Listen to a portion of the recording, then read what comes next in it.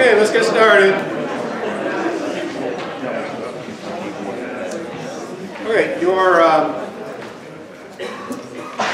sixth assignment, PS6 is out and due Thursday.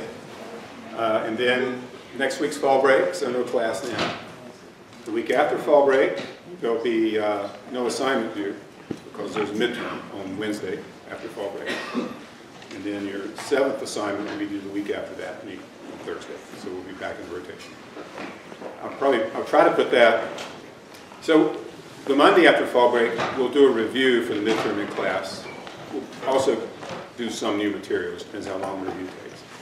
And so I'll try to get the assignment out as soon as I can after the Monday class. So have a little extra time to work on it if you need it. Are there any questions or problems about anything?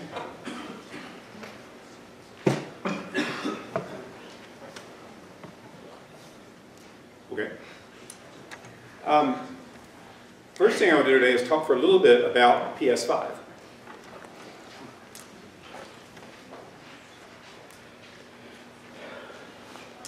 So we've got PS5 up here, and once again I forgot, a little bigger.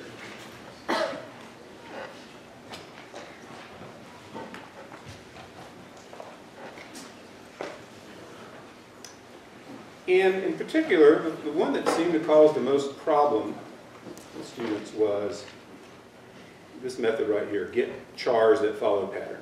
Look at this one here. So I've got two implementations in here. This is the implementation that seemed to be the most common among students. And the other is 10 times faster. So we'll look at both of them and see if we can figure out why the other one is 10 times faster.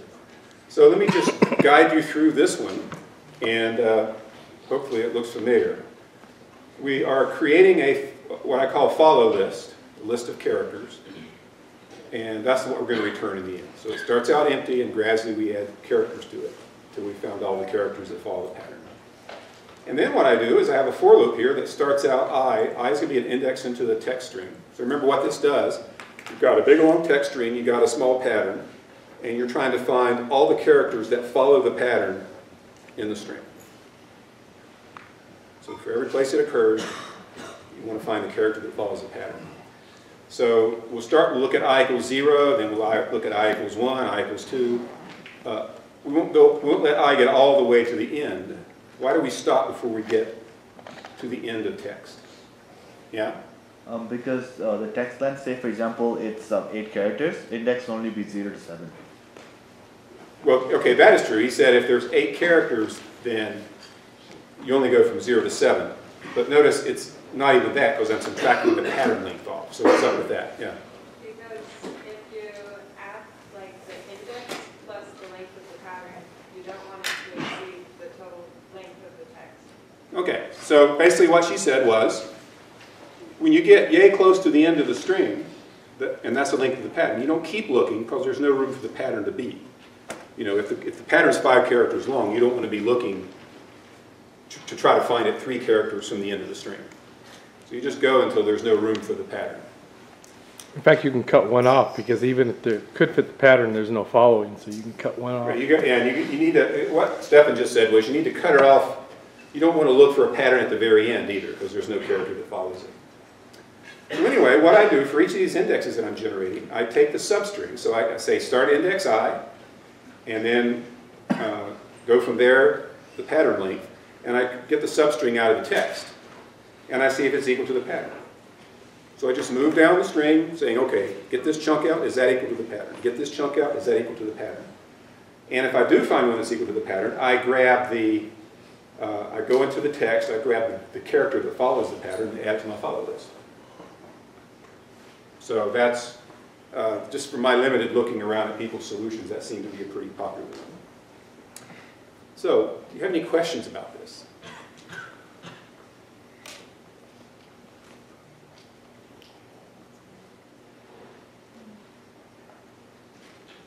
Yeah? Why only increment by 1 every time? Why only increment by 1 every time?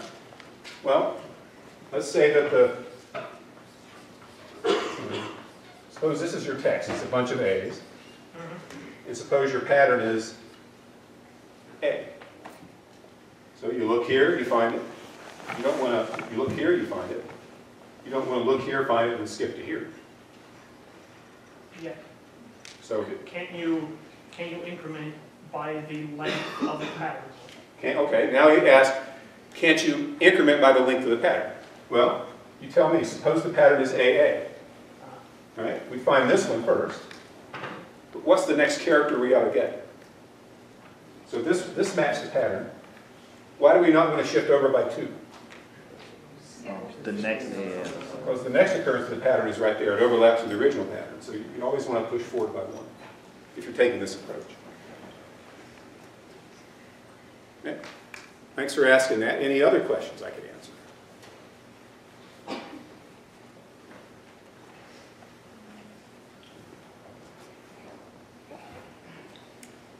Okay, well I call this, I'm going to change the name back to get chars that follow pattern alt. And I'm going to just call this one X here. So I'm going to run, the main method up here reads Pride and Prejudice, generates 1,000 characters using a level 5. So let's just run it. Well, I just messed up. I'm going to kill it here. I'm going to start counting when I do this. So I'm going to run it, and we're just going to count. So 1001, 1002, 1003, 1004, 1005, 1006, 1007, 1008, 1009, 1010, and it ought to show up about now. But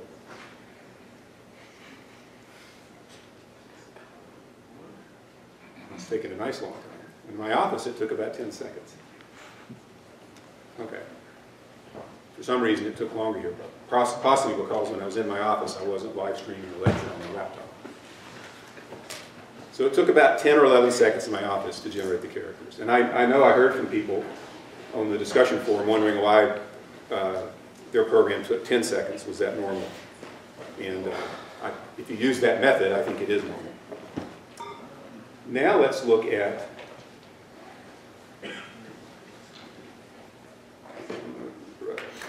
rename this stuff back. Let's look at another way of doing it.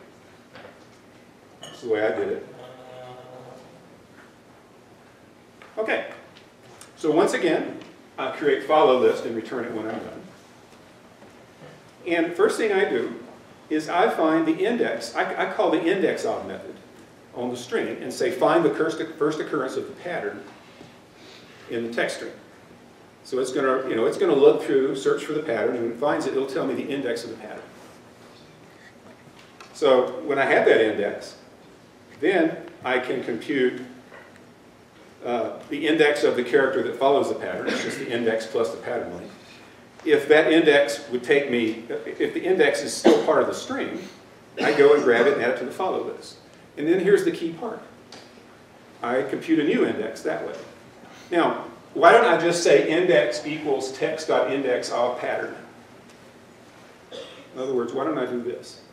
That's what I did before the loop. Why don't I just do that again? Yeah? Because you didn't change the text it was looking at. Okay, if I did that, I would get exactly the same index back. The string didn't change. The pattern didn't change. So I'm still asking for the first occurrence. So there's 2 versions of index of. That one there, we get to tell it where to start looking. So it says, tell me the next index of the pattern in text, starting at index +1 and moving to the right. So I ask for the next occurrence of the pattern. And I just keep doing that until it returns -1, which means there is no it found no occurrence of the pattern. Okay? Now that, let's see how this works out. Let me run it. And it took about, okay, so it took about 2 seconds here. So I think it's about 10 times faster. I think the other one maybe could have taken 20 seconds. So either way is fine. I didn't have any efficiency constraints on your solution. But it's worth considering, why is this so much faster than the first way? Does anyone have an idea? Yeah? Because it's not searching the whole text every time. He says it's because it's not searching the whole text every time. But is that really true? No. My code is not searching through the text, but index of is. okay? Index of is doing the searching. So what's going on? Yeah. Well, rather than checking if it's true at every single spot along it, I Mhm. guess it is technically doing that, but never mind, I'm screwing it. Okay. So far, what we're agreeing on is that in the first version, my code is going along looking for an occurrence of the pattern. In this new version, the index of methods code is moving along looking for the pattern. So what's up? Yeah. So the index of method is a lot more simple in your code, and so it doesn't have to run check like 3 or 4 different statements before. Okay, so he's postulating that the index of method is simpler than my code. In fact, I don't believe that's true. But you're getting at the truth. Yeah. Using the index code, or index of, it starts where you left off, so you don't search through this big long string over your search. Okay, he's saying it starts where it left off before index of does, but so did my code. My code never backed up to the start and looked some more. It just looked at all the characters. Yeah. I think the index of method is just a lot more efficient in searching than ours. Okay, what he just said is the truth. It doesn't really explain why. He said the Java's index of method is a lot more efficient than my method, than that alternate method of searching for a match. In fact, this problem of finding occurrences of a pattern in a string has been studied to death by computer scientists. And there are lots of famous algorithms, not lots of algorithms, there are a number of algorithms, a couple of which are very famous, that have been found for doing this particularly efficiently. It doesn't mean if you looked at the code that it would be simpler code. It's just more clever code. If you looked at the code, it would be hard to understand. Okay? It's the kind of thing you study in algorithm class. You try to understand where the efficiency comes from. So I can't really explain to you right now why it's more efficient. I can give you an inkling, though. The important thing to understand is that often, if you can find a way to implement something by using built-in methods instead of doing it yourself, you're going to find a more efficient solution. So let's think about this. This is, let's say you've got a string here. A.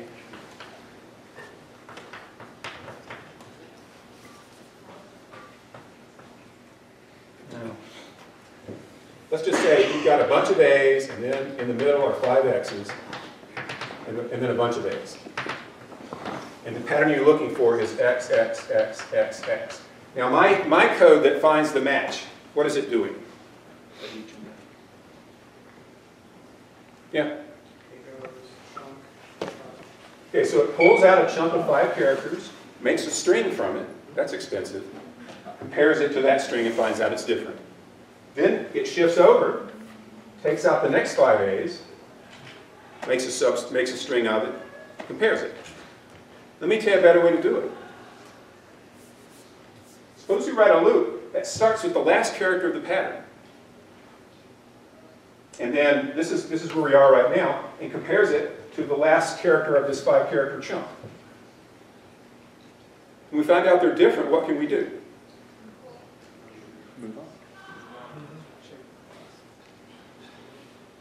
Is there any reason to look at the rest of these characters for a match?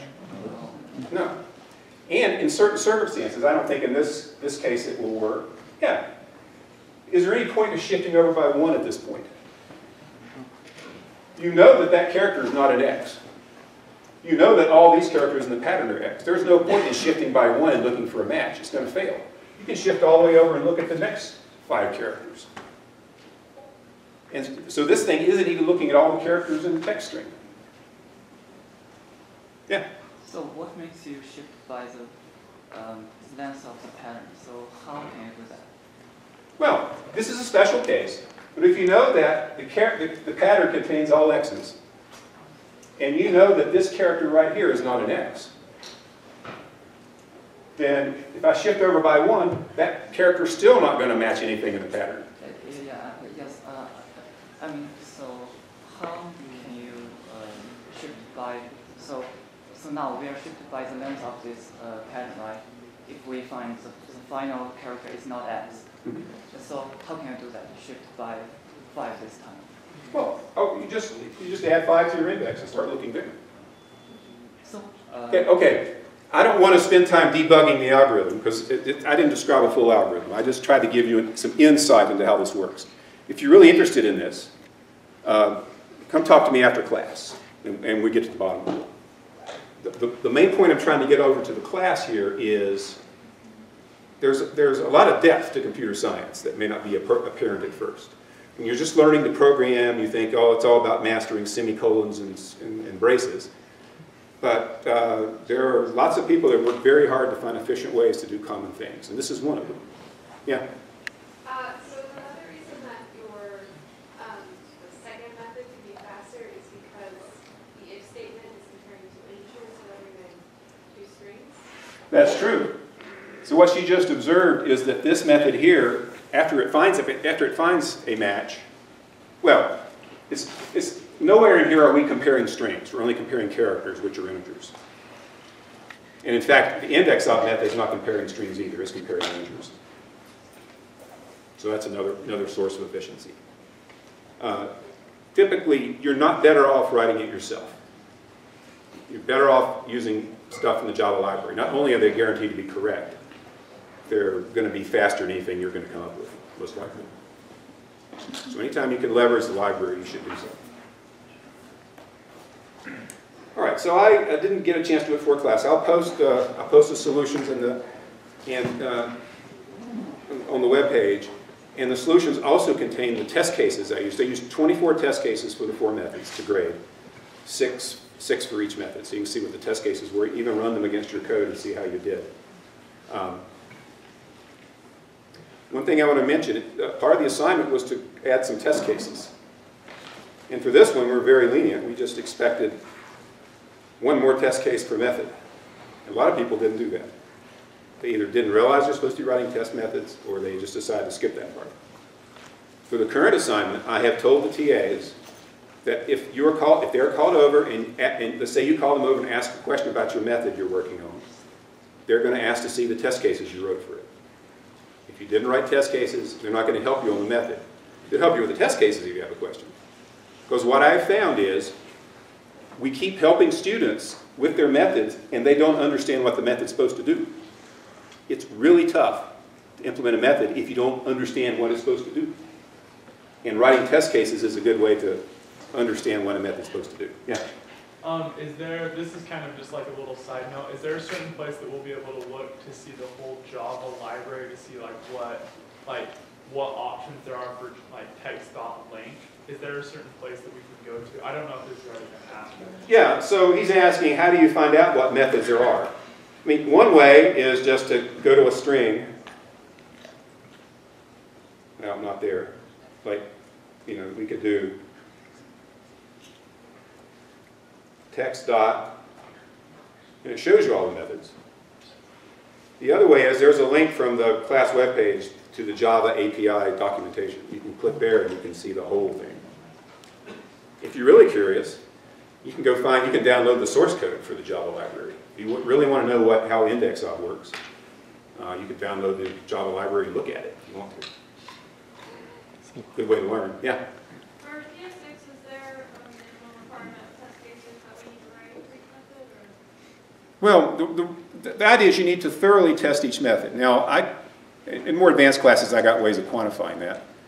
But as a rule of thumb, you need to at least have one test case for each reason the thing might throw an exception. Right? So if it says, in this case throw an exception, in that case throw an exception, in that case throw an exception, there's 3 test cases you got to have right there. Yeah? If each of those cases are throwing the same exception, can you combine that into one test method? She asked, can you combine it into one test method? For testing exceptions, no, because you need to write a separate test case for each reason it might throw an exception, because the only way to write a test case, the way I told you to write test cases for exceptions, all it will test is whether an exception was thrown, not where it was thrown. And then for the non-exceptional test cases, you need, ideally you would test what are called the corner cases. Like what happens, test the behaviors right if the string is empty, let's say, if that's an input. Or when the index is 0. You sort of test around the edges where things tend to fail, and then you have a couple test cases for the general case. I'm we're not that strict. I'm just trying to get you to think about testing seriously as something. You create test cases before you write the code, because it'll help you understand what the method's supposed to do, and then you'll have test cases. You'll have test cases to run your code against. Yeah? Okay, so let's say it's like crunch time, the assignment's almost due. Mm-hmm. All the test cases work except for one. I'm making like one silly mistake. Mm-hmm. Is it wrong if I just catch that exception? And just like, say like just, I don't know, like an error message or like retry something else or... Okay, so it's saying he's up against the clock and he's got one exception that shouldn't be happening. You can catch it, but that's not going to make you pass my test cases, because the ones we use for grading. So. But if you only got one mistake, that's not so bad. That's probably a point. So. Yep. Is there going to be JUnit stuff on the test? Well, he asked if there's going to be JUnit stuff on the test. I'm not going to have you write any testing code on the test. I'm expecting to know what JUnit is. Okay. Question. Yes? Do you have any sort of study guide for the test? A study guide for the test. Well, I have a set of slides that I'll post that sort of summarize what we've studied. The best way to prepare for the test is to look at those slides and to look at, make sure you understand how to do all the assignments and that you understand the example selection. Okay, so enough about that. And the lab. And from, code from the lab, just any code that you've seen. No, I mean the lab we're going to be reviewing. Yeah, there'll be a review done in the lab before the midterm. All right, now we're going to talk about some new Java stuff. So it turns out classes can have variables. This won't be on the test. Right. This stuff isn't on the test. That doesn't mean it's not on the midterm. On the final, and there'll be an assignment involving it. In fact, what you're going to learn today, what we're going to learn today is how to write classes. And what I mean by that is how to create new types of data. So up to this point, it's all been static methods. Now it's going to be constructors, instance variables, non-static methods. Right? Very different. When I learned to program, none of this was a consideration. This is all stuff that's been developed in the last 30 years or so, 30, 40 years. So up here, I'm not going to read these comments to you. They're for you to look at later. I'll tell you what I want you to know. You have used static variables. So in there, right there, there are two. So when you declare, you can declare a variable inside a class, just like you can declare a method. And you can declare that variable to be static, just like you declare a method to be static. That code I just highlighted contains two static variables declared in system classes. Can you pick them out? This is from the Java library. Yeah? There's the math.py. Okay, so pi right here, in the math class, there is a variable called pi. Okay? And we can refer to it as math.py just like we could get to a method defining, if there, a method in the math class. How do you know pi is not a method? How can you tell just from looking at it right there that pi is not a method? Yeah. There are no parentheses after it. So if you have a static variable declared in the class, you can refer to it just by giving class name dot variable name, as long as it's public.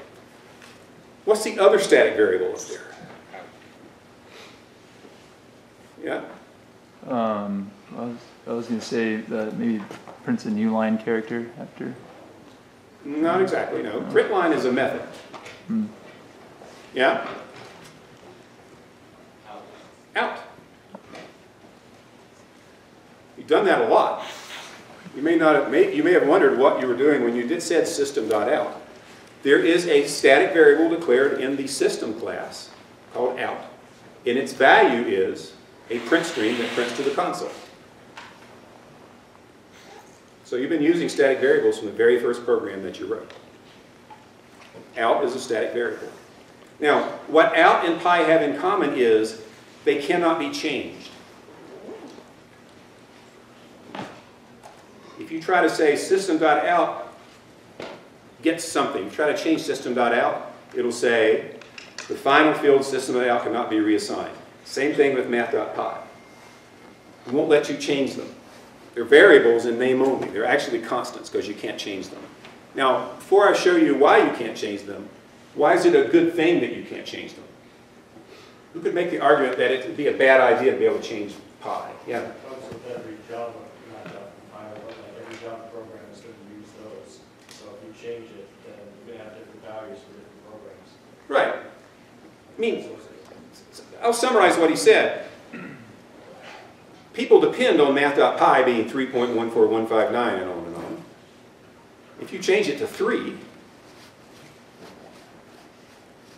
your program's not going to make any sense. System.out, people depend on system.out being the way you print to the console. If that can change, then it gets confusing. Yeah? How is show message dialog different from system.out? Okay, well, system.out is a variable that contains a print string. Show message dialog is a method. A void method that has a side effect of displaying a message. Okay, so we've done lots with static methods, not so much with static variables. So these guys here are called static final variables. Final means constant. So here's a couple declarations of this. In this class here, this class is called static variables. That's just what I named it. Here I declare 2 static variables, one called my school and one called minimum voting age. And I declare them to be public, which means they can be accessed from outside the class. They're final, meaning they can't be changed. You can't reassign their values.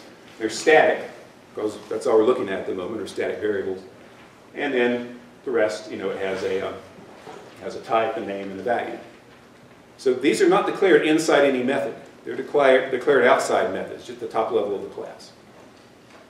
Yeah? So when you declare the variable and it says static in it, we haven't done that yet so far. Right. Usually you don't type static. Does that mean that Java assumes static by default? And he said we haven't typed static before we declared variables. But you haven't declared any variables outside of methods before either. Every variable you declared has either been a parameter or a local variable. There, static isn't an issue. These are variables declared that belong to the class the same way a method does. You see? Here is demo 1. That's a method, a static method. We scroll down at the same level of indentation are these 2 static variables, these static variables, that static variable. Okay?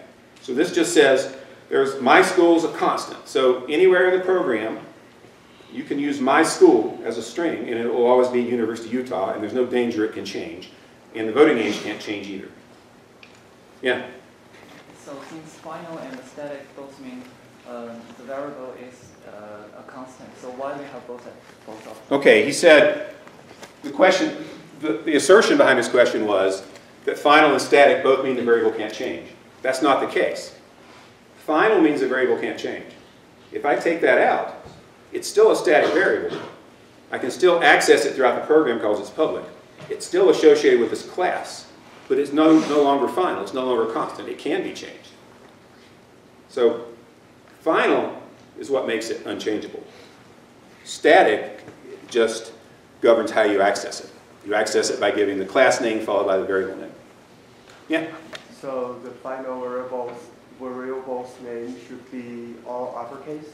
The convention in Java that's violated by system.out, by the way, is to put constants, class constants like this, in all uppercase with underscores, you know, at the breaks. So that's what I do. Yeah? Is there a particular reason out breaks that convention? I can only speculate why out breaks that convention. So I won't try to speculate. I've never really investigated it. Okay? Now, you can also have private static variables. And the place you use these You use these in programs to avoid what are called magic numbers. So suppose you've created a graphical user interface. You got a window, and you want to put an image.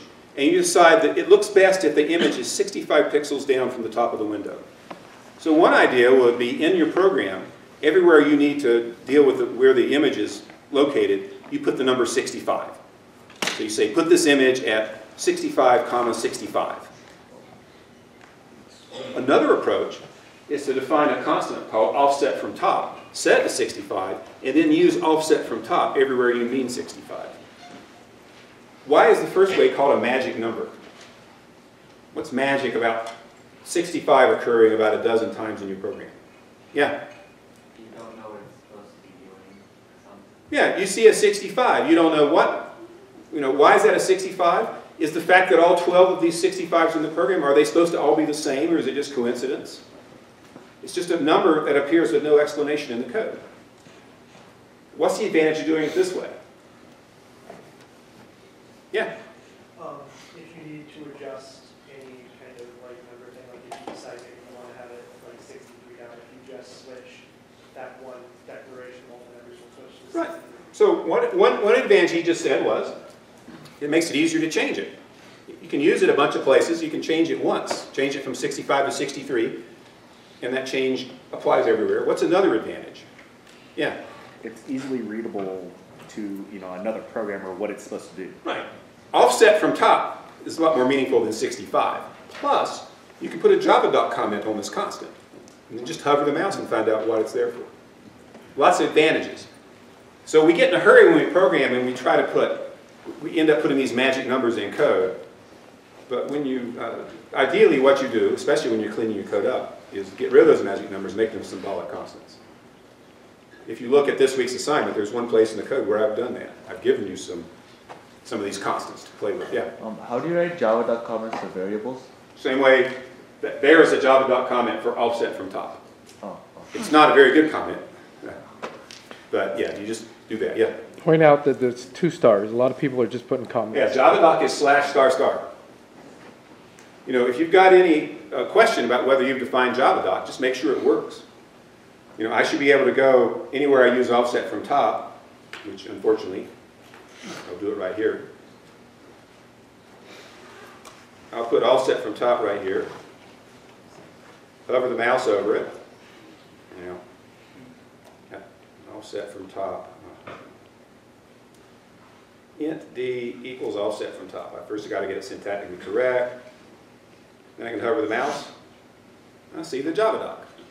All right. If you're just doing /*, you're not writing javadoc. /*. Okay. Now, why make these public and these private? Yeah. You don't want someone to be able to call this variable from outside and change it? Well, that's the whole judgment. Does it make sense to access this variable outside the class or not? So it's just a design decision. So, I guess it might make sense to have my school defined and then be able to reference it throughout the application. So there'd be a consistent school in an entire application or a consistent voting age. On the other hand, the number of pixels that some image is supposed to be offset from the top of a window, while important in this class, because that's where it's being used, is going to be of absolutely no interest to the larger world. They don't care what the offset is, so you make it private. But, there's no hard and fast rule, just what makes sense. Does anyone care about this thing outside the class? If the answer is no, just make it private to simplify the interface. Now, every example of a static variable up to this point, it's been final. You can also do something like this. You can declare a static variable that is not final. But let me tell you, it is almost always, at least 99% of the time, a bad idea. If you declare a static variable like this, that I will be visible in the entire program. It will be available as static variables.i. And I have students, they'll do something, this is their thinking. They'll say, you know, I'm tired of declaring I every time I use it. For int I equals 0. I'm going to declare it once as a static variable, and then I don't have to worry about it anywhere else in the class. It's pre-declared. That is a phenomenally bad idea. Who could articulate why replacing 10 declarations, you declare I once in each method, replacing with a single declaration is bad? Yeah? You might have for loops doing different things. If you have one master variable pulling all of them, it may not do what you want to do. Okay? We said, if you have one declaration of a loop variable, it may not do what you want to do. Think about it this way. Suppose you have a loop for I equals 0, whatever. And in that loop, you call a method. And say that method you're calling also has a loop that iterates over I. If they're both using the same declaration, this static I up here, they're going to mess each other up. I've had students that declare variables static so they won't have to have so many parameters to a method. They sort of pass the parameters by assigning to static variables. These are often called global variables. It's just, you have to get good at programming before I could explain a case where it makes sense to use a non-final static variable. So for right now, for this class, just don't even consider it. If you're declaring a static variable, it's got to be final. Okay, so just put that out of your head. All right, so I've spent this time talking about static variables because we're going to spend the rest of today talking about non-static things, and I wanted to be able to contrast them. Let's take a few minute break, and then we're going to look at something completely different.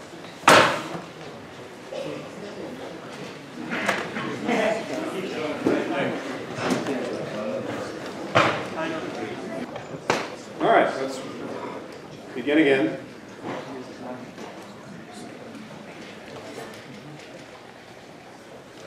All right, so I'm still in this project, so I'm going to move away from static variables. I'm going to show you something new here. So this is a class. It's called Coord1. So the idea is we're going to develop a class that lets you represent positions on Earth, latitude and longitude. So as far as I know, there's no such class, no such type of object in the Java library that lets you have a single object which represents a position on Earth. And this is my first attempt. So I've declared a class called Coord1 with an empty body. Now, what this buys us, just declaring a class like that, we can now declare variables of type Coord1. So anytime you create a new class, you have created a new type name, a new reference type name. So we can declare variables of type Coord1. Furthermore, we automatically get a zero argument constructor that we can use. It really doesn't do anything interesting, but if we don't define a constructor, we get one for free. So let's see what that lets us do. So I have this class here called main.java. And I'll run it once this way. So I create a string, a scanner, and a random number generator, and I call it display 0. And display 0 just prints out the string, prints out the scanner, prints out the random number generator, and prints out a blank line. So if I run it, console's down here. It printed out the string. It printed out the scanner, which looked kind of weird. That's like a bunch of details about the scanner. And then it printed out the random number generator. It looks like that. So why did it print why did it print the string in such a nice fashion, and the scanner in such a weird fashion, and the random in such a useless fashion?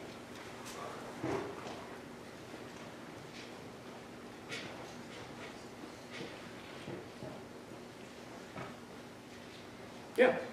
Default constructors for the scanner and the random number generator on really good. Okay, he said the default constructors for the scanners and random number generator aren't any good. It has nothing to do with the default constructors. It has to do, every class, whether it wants to or not, has a toString method. If you don't do anything, if you create a class and you don't define a toString method, you get one for free. And the way the default toString method works is it prints out the fully qualified name of the class, in this case java.util.random. Then it prints out an @ sign, and then it prints out, you can interpret that right there as the address in memory of the object that you just printed out. So that's not very useful, but that's the default behavior. Now, if you define you can define a better version of toString, and the string class does it, and the scanner class does it. But how the heck are you going to print out a scanner? So the folks that defined the scanner class just decided when you print out a scanner, it will just print out, it'll tell you what delimiters are being used and other stuff. Not very pretty to look at. But anyway, that's all that method is doing. So let's come up to this main method again. Remember we have our coord 1, so I'm going to delete that, or uncomment it. So just by defining a coord 1 class with nothing else in it, I can declare a variable of type coord 1, and I can create new coord 1 objects. So I can create P1, I can create P2, and I can display them. Now what do you suppose it will print out when I display them? Let's look at the method now, display2. It's just going to print out the first object, the second object, and the blank line. So what do you think it'll print out when I run it? Yeah? Location in memory? Yeah, it'll print out the full class name, followed by an @ sign, followed by location in memory. So let's run it. And let's see what we get. It printed these two things out here. It says coords.coord1, so that's the package name and the class name. And the first one is at 42A57993. That's a hex address. And the other one is somewhere else. So you know they're different objects because they're sitting in different places. Okay, so you get that for free just by declaring the class. And in fact, if we did this, P1, there's an equals method, a getClass method, a hashcode method, a toString method, and so on. So there's some methods you automatically get for free. The default behavior may not be what you want, but you can customize it if you wish. Okay, so that's coord 1. Now let's look at the next version of it. This is coord 2. What have I done here? What's the difference besides the name, which is coord 2 instead of coord 1? What's different between this class and the one that came before it? Yeah? You have two instance or variable. Right. We have these two variables. Now, we just spent half an hour talking about variables, but those were static variables. Notice these are not static variables. They're non-static. So these are called, I think it says it up here somewhere, they are called instance variables, or member variables, or fields, just depending on what book you're reading. So they have various names. I prefer the name instance variable. And here's the importance of instance variables. First thing I should point out is I made these public. I'm going to make them private later. Never make instance variables public. So this is not an example to emulate. Instance variables should always be private. No exceptions. Okay? So here's the deal.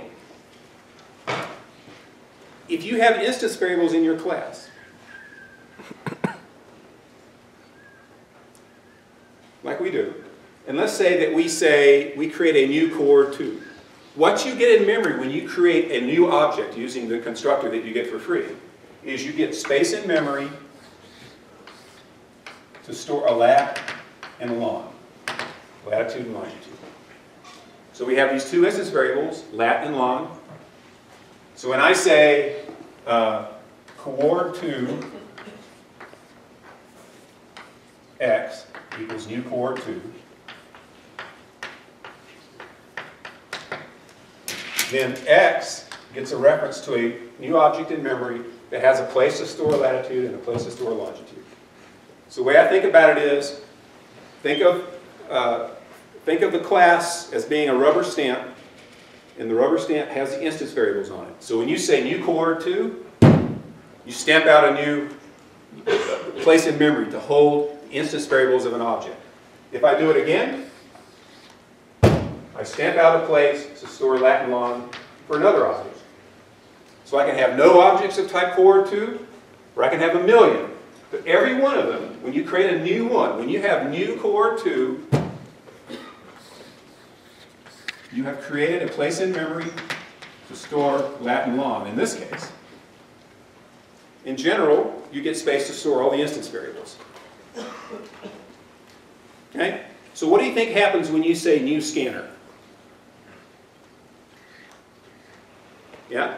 So when you create a new scanner, you allocate some memories for the new object.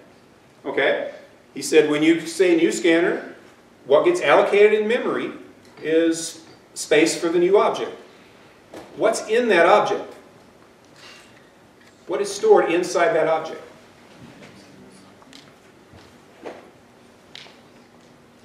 Got an idea? Is it the string that the scanner is being used on? He said, is it the string that the scanner is being used on?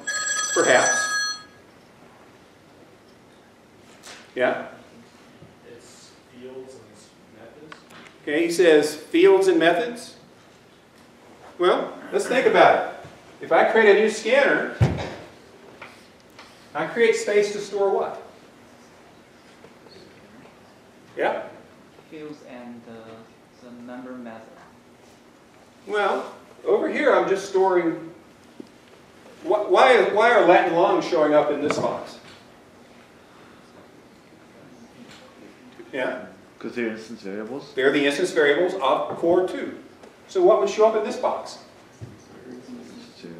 Instance variables of scanner.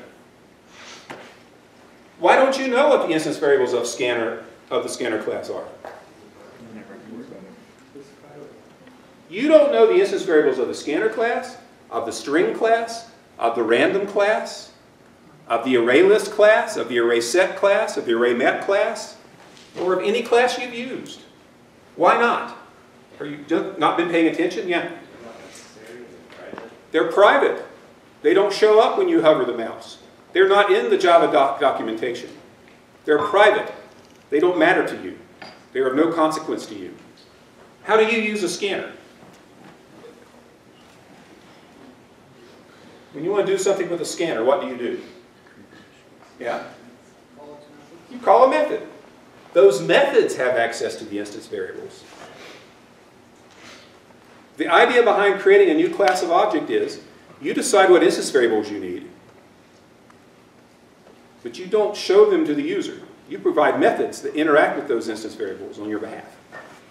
Okay? So every time you do a new, some object is being created in memory and it's going to have some instance variables. It just depends on what's declared for that class. That's really no concern of yours, unless you're implementing the class. So we can do this. Now let's go look at, let's see. Here is my method, main.java here. So we're going to change it now so that this code runs.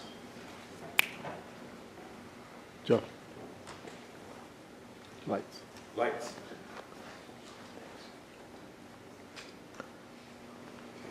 And let's see what we're going to do. Well, that's no good. Oh, core 2. Okay. So we create a new coordinate object. We say p3.lat gets 17, p3.long gets 22. We can do that. Why? Why are we able to say p3.lat? Yeah? Because that counts public. Because it's public. If it were private, we couldn't do that. And we can set p4.lat to 55 and p4.long to 67. Notice, static variables, there's one per class. I mean, static variables are associated with the class. Instance variables are associated with instances, objects. Every object has its own copy. So that's one thing that's confusing to students, is they look at this and they say, there's one declaration of lat and one declaration of long, and then they sort of think, okay, there's only one variable for the whole class called lat and one variable called long. No, that would be true if they were static. These are instance variables. Each object gets its own variables, its own set of instance variables. So this is more like a template than actual variables. So here's our main method. Display2 down here prints out .1.lat, a space, .1.long, a space, and then it prints out .1, the whole object. So if we run it, you see what gets printed out at the end. 17.0, that's 0.1.lat, because we set it to that. Here's 0.1.long, and there's just the default version of the object, of the toString method. Yeah? Could you just repeat what you said about the difference between a static and a non-static variable? Yeah, he asked if I could repeat the difference between a static and non-static variable. With a static variable, you can refer to it as class name dot variable name. There's just one variable that's associated with the class, can be used from anywhere. The instance variable, it's not static, it's an instance variable. You can't say class, you couldn't say coord2.lat or coord2.long. The instance variables are associated with the objects. Each time you create an object, it gets its own lat1 and lat2.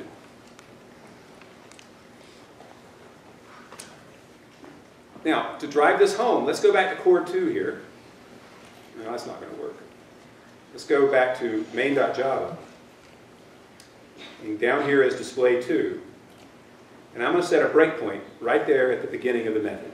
And I'm going to run it in debugger mode. And here we are.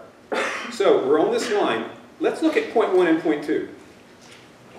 Now, I can't even see it without my glasses. Hopefully, some of you can see it.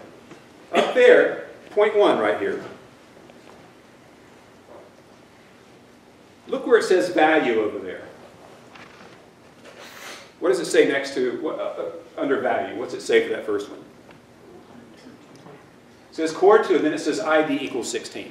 You can think of 16 as sort of being it's Eclipse's version of addressing memory. It's just a way to tell objects apart. So you can tell that coord1, that point 1 and point 2 refer to different objects. How do you know that? Because one is object number 16, the other is object number 18. They're different objects.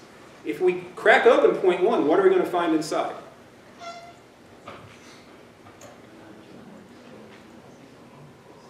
Okay? The values of lat and long. You find lat and long. And this lat, point 1's lat is 17, and point 1's long is 22. And if we scroll on down here and expand out point 2, you see that point 2's lat is 55 and its long is 67. Those two objects have their own variables, their own instance variables. Each instance, each object, has a private set of variables. Okay? Now,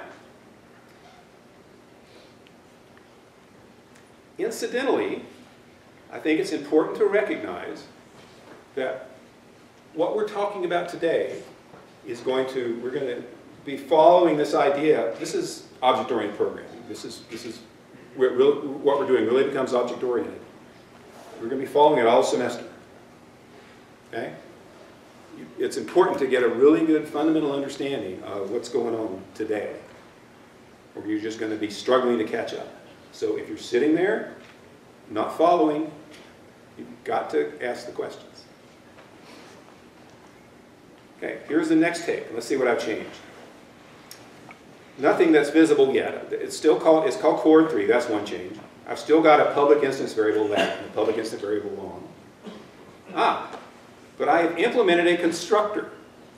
So before we were getting a constructor for free that did nothing, just so we could get off the ground. Typically, when you implement a class, you provide one or more constructors. The job of a constructor is to take in parameters and to initialize the instance variables. Okay? So let's look at what the constructor does. Let's skip this stuff right here. Skip the stuff I just highlighted.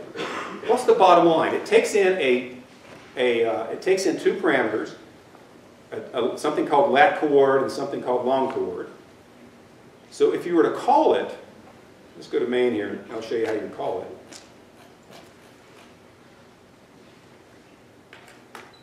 When you call it and you say create me a new coord, you've got to pass in two parameters, the initial lat and the initial long. Okay? You're calling the constructor right here in this new, and the constructor takes two parameters. So there we have it, two parameters in the constructor. And if we ignore this stuff, what's happening? Yeah? It takes the values you get in the parameter and turns it into the private variables lat and long. Right. It just takes what we gave it, and in this case, it's pretty simple. It just stores the latitude and the longitude. We give it to a latitude and longitude, it stores in the instance variable, so it initializes the object. But what else does it do?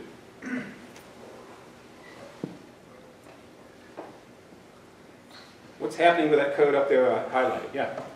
Oh, the code is highlighted? Yeah. Yeah. It makes sure that the input is a valid input for that Right. information. It makes sure that the latitude and longitude that we're given makes sense.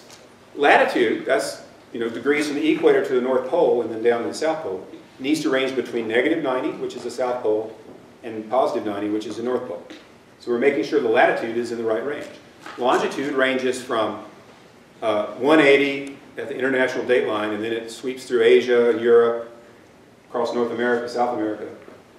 Somewhere over the UK, it goes from positive to negative, hits zero, the Greenwich Meridian, I think that's what it's called. And then it becomes more negative as it goes back to the international date line. So we make sure the latitude and longitude are in the right range. And if not, we throw an exception. Okay? Otherwise, if an exception is thrown, the object is not created. Otherwise, we store these things there. Now, having just said that, let me ask you another question. Why should instance variables be private?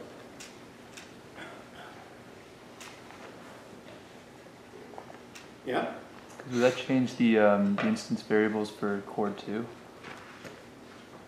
Will what change? Say it again. So when you store the lat and lon chord, the lat and lon, wouldn't that change it for chord 2? He's asking, won't this change it for chord 2? No. Oh. What lat and lon are changed when we do this? Yeah? The chord 3 lat long, but if you edit them directly, if they're public, then it doesn't go through the verification. So she's answering my original question. Instance variables are private so that we can prevent the user from directly changing them. Because if the user could directly change them, they wouldn't necessarily go through that validation test.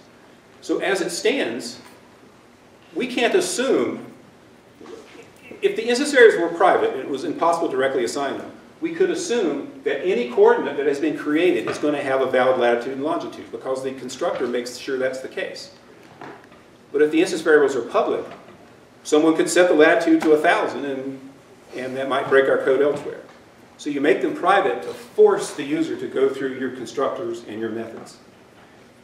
Now, I still don't have a satisfactory answer for what lat and lon are changed right there. Yeah? That object's copy. You said what? That object's copy. I mean, He said that object's copy. Okay. You want to have a different take? Yeah? The lat and lon have to deal with the class code 3. Say that again. The lat and lon that have to do with the class code 3. Okay, he said the lat and lon that have to do with the class chord 3. That's not right because instance variables are not associated with classes. Instance variables are associated with objects. Why is this constructor being called? What made this constructor be called? Yeah? In the main method, when we said new code 3, we had two doubles inside the brackets. Yeah, that's one place it's being called from. So new creates a new place in memory to store a coord with room for lat and lon. The constructor fills out that lat and lon. So the constructor is accessing instance variables of the object that just got created by that new. Let's look here. How do you know this isn't a method? What's the dead giveaway that this is a constructor and not a method? Yeah? There's no like return type, there's no like string. There's no return type, notice. It doesn't say void, it doesn't say int, it just says public and then the name of the constructor. Well, that's one thing. Constructors never have return types. Their job is just to initialize a chunk of memory by filling in the instance variables. And, yeah? Same name as the class. The constructors always have the same name as their class. So class chord 3, the constructor is called chord 3. You don't get to decide what to name the constructor. Same as the class. Yeah? I have two questions. One, can we have multiple constructors? Like He asked, can you have multiple constructors? Yes. as long as they take different, so you can tell them apart. They got to take different types of parameters, different numbers of parameters. Also for this, if we try to declare an object of type chord3 and we don't give anything inside the brackets, like we just leave it blank, will that be an error? Or? Okay, so we ask what happens if you call chord3 and you don't provide 2 parameters? Well, let's go see here. So what if I said this? Chord3 px equals new chord3. That's an error. So if you don't define any constructors at all, Java will give you one that takes no parameters for free. If you define any constructors, it won't do that for you. It doesn't like the fact that I changed the running program, so I forgot to kill the program. Okay. Now, let's try this. Let's see, we're sitting here in chord 3. There's a constructor. I'm going to put a breakpoint. So we'll see what the constructor is called. We'll go to main here. And where did I break main? I did that. So I'm just going to run the main method. Eventually, it will call the new chord3 constructor right here. And that's when we'll hit the breakpoint. So I'm going to show you what happens when that happens. So we're running it in debug mode.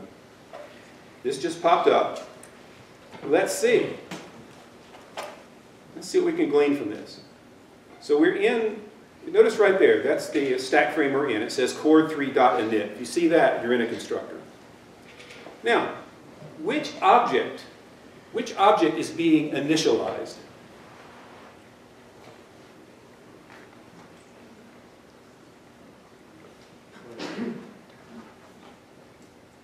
Can you tell from this line right here? So it says this right there.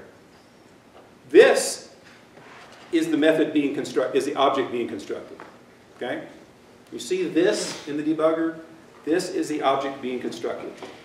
So which object is being constructed right now? In fact, an object has been created, and now you're filling in the fields, filling in the instance variable.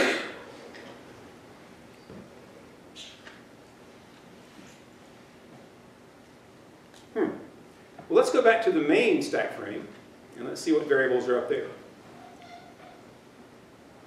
P3 and P4 are, we haven't gotten far enough yet. It hasn't been constructed, so never mind that. What information is on that line? What type of thing is the object that's being constructed? What type of thing is this? Yeah? A chord3, because it says that up there. Which chord3 object is it? With 2 parameter? No, it's an easy answer. It's right there. Yeah? No, I don't see a P5 up there. Yeah? Yes, it's object number 17. That's what it says. It says ID equals 17. So object number 17 was just passed in. Object 17 is the one that this constructor is trying to initialize. If we look inside of object 17, what are we going to find? A lat and a long. They don't have a value yet. And these are the 2 parameters of the constructor, lat chord and long chord. So let's step through the chord, let's step through the constructor code and watch what changes up there. Make room for all this. So we check to see if the latitude is in range, if the longitude is in range. Now just watch. It says lat equals lat chord. Which lat? Whose lat is going to change when we do this? Number 17. Object 17's lat and long are going to change. Why? Why object 17 instead of object 19 or object 2? Yeah? Because it's part of because it's an instance variable and it's only tied to this particular object. Well, okay, so to summarize what he said, it's the object that's being constructed. Object 17 was just created with the new, and now it's being initialized with the constructor. And so when I do lat gets lat chord, step over it, you'll notice that up there at the top, the lat will change to 17, right? To 5. Okay, so lat just changed, and then long. So it's the lat and long of a particular object just got changed. Yeah? This from a little bit back with the console, why is it printing chords.chords1 and then the memory location? I was a little confused on that. Why is it printing it down here? Yeah, That's just the default way an object is printed out. Type name, @ memory location. so we just have to like system.out print and then the object name, it'll just print that out if you don't do it. That's right. If you don't tell it a better way to convert an object to a string, that's just how it does it. Okay, so we're through with this constructor, and let's step out. So I'm going to step out, back up here to main. And let's see what we've got at this point. We've got we should have a P5 here. And look, it's object 17. So what should we see if we open up object 17? Evidently, that's the one that just got constructed. We see the 5 and the 8. This is the object the constructor was working on. So look at what happened here. We created a new coord, 3. That created object 17. Then we called the constructor. That filled in the instance variables. And then we stored that object, a reference to that object in P5. So P5 contains a reference to object 17. Object 17 is one of these guys that got stamped out. And the lat was set to 5. And the line sheet was set to 8. What's going to happen now when we execute that statement right there? What will happen?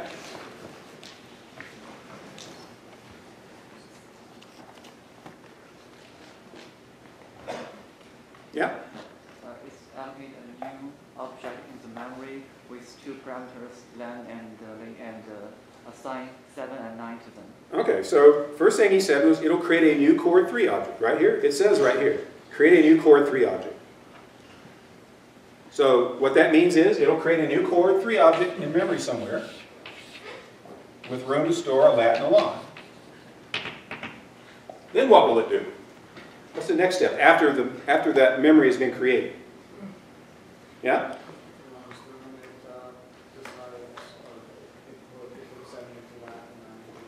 Okay, it will call the constructor, and the constructor will store the lat and the lon. Now, will it change lat and lon up here? No. That's a different object. It will change lat and lon of the new object that just got created. So let's step in. Here we are in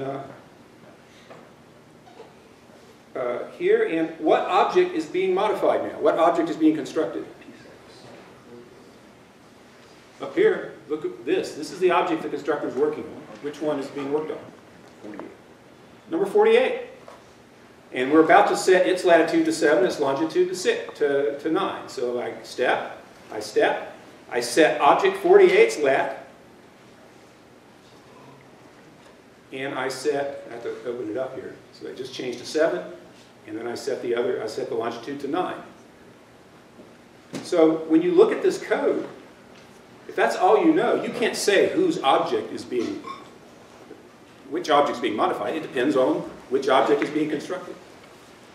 Now, when we step out, we're back in the main. We see there is P5 and there's P6. P5 has 5 and 8 stored in its lat and lon. P6 has 7 and 9 stored in its lat and lon. The only difference was what was passed to the constructors. Okay? Yeah? Can I say P5 and P6 is the name of the object? And no, P5 and P6 are not the name of the object.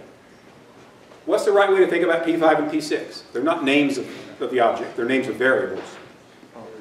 But what does P5 contain? Yeah? What'd you say? It's a reference to which object? What does P5 contain? It contains a reference to object 17. P6 contains a reference to object 48. If I could do this. What if I said P5 gets P6?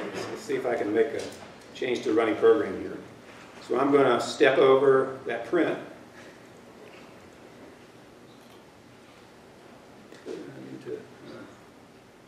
That didn't work too well. Let me run it again.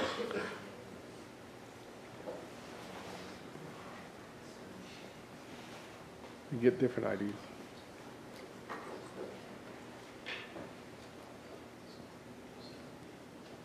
so I do that, I do that. Okay, I'm about to get to where I want to be. All right, so P5 and P6. P5 contains object 17, P6 contains object 35 this time. Then I'm going to print out, I'm going to execute that display statement. That'll print some stuff out. I'm not interested in that right now. What's going to happen when I say P5 gets P6?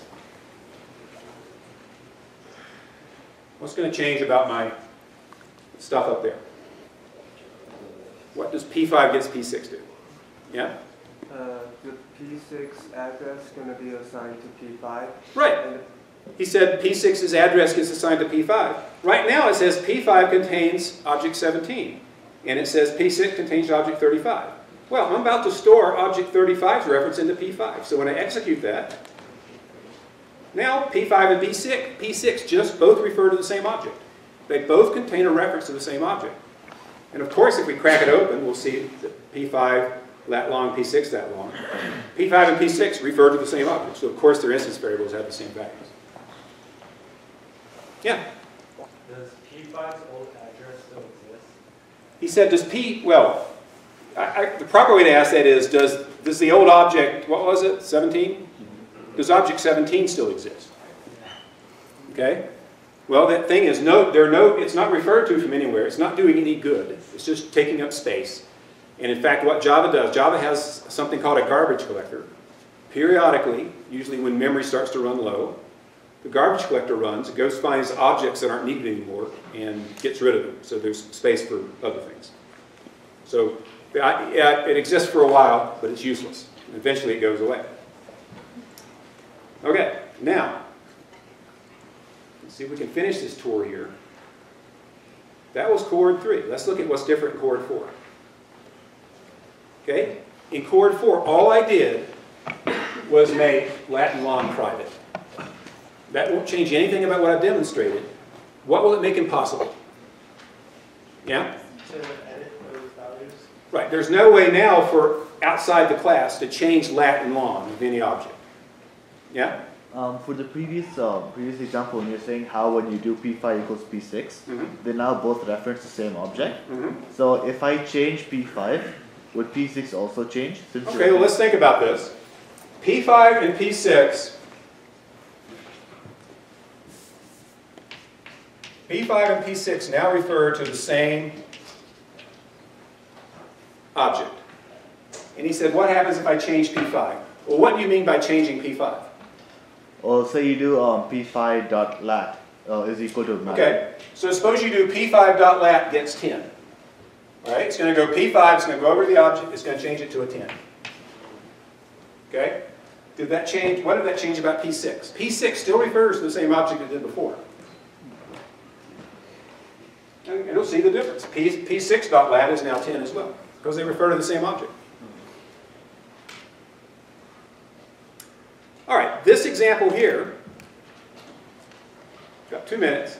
I just made them private like they're supposed to be. Didn't change anything else. That just prevents programmers from going around the back door and directly modifying the instance variables. We want them to have to go through the constructor, because we can do checking in the constructor. There are other reasons. Yeah? Would you ever do something like P5 equals P6 because in the end they're both the same object? He said, would you ever do something like assign P5 to P6? Yes, it happens.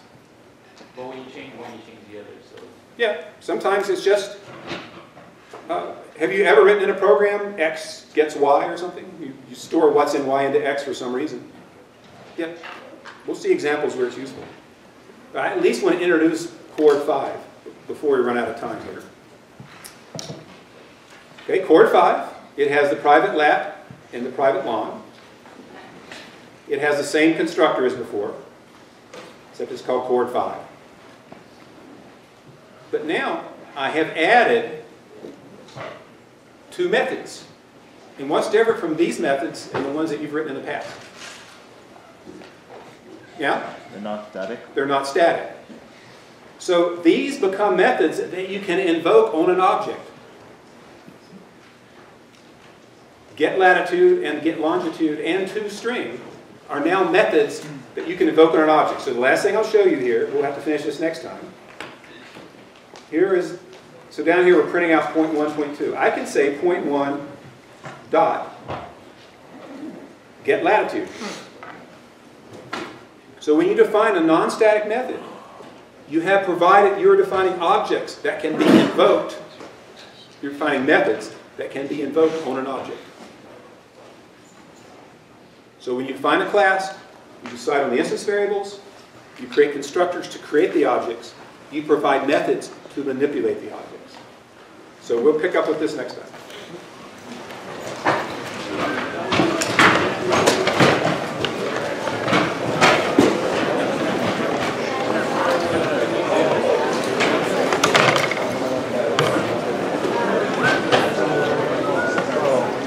Joe.